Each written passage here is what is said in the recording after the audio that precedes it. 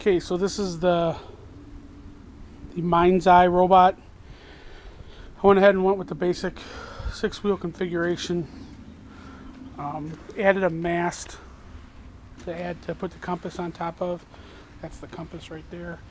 Not really connecting or anything. Right now I just got the receiver stuff all jumbled on top. This is the very first test. It'll be hard to video and steer. You can see the wheels are slightly out of alignment. That's like a mechanical thing. I just got to figure that out.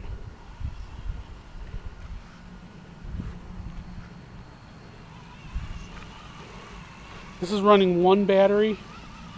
Just get an idea of speed.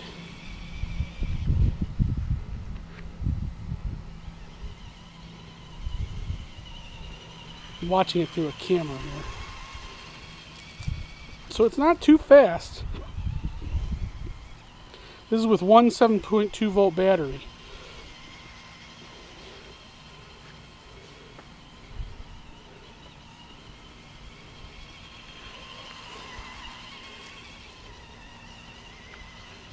Very stable.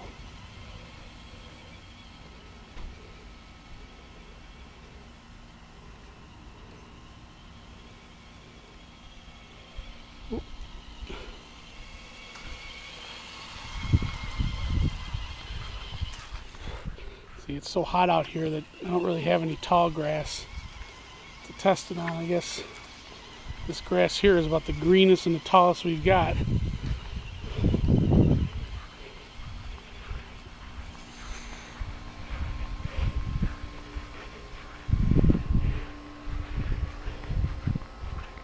Is there anything else back here? No, this is all just, it's been so hot. Let's just see something. I doubt this will work. Holy crap, it worked. Man, this thing is pretty cool. Did you see that? Let's see, let's try that again. I didn't think that'll work. Look at that. So that's 6-wheel drive. I mean, this thing is just amazing. This is one hell of a robot platform, I gotta tell you. I wish I had the mechanical know-with-all to make something other than the 6-wheel configuration, but I just don't have it.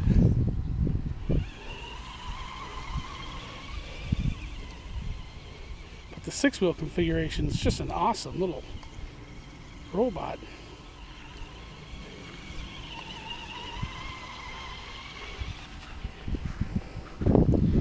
Again, this is remote control. There's no automation here.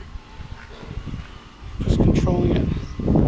Just to get an idea of the platform. Really wanted to get an idea of the speed. I think I'll be able to go full speed with this thing. We'll have to see what the ultrasonic range sensors can handle. Let's try full speed on the.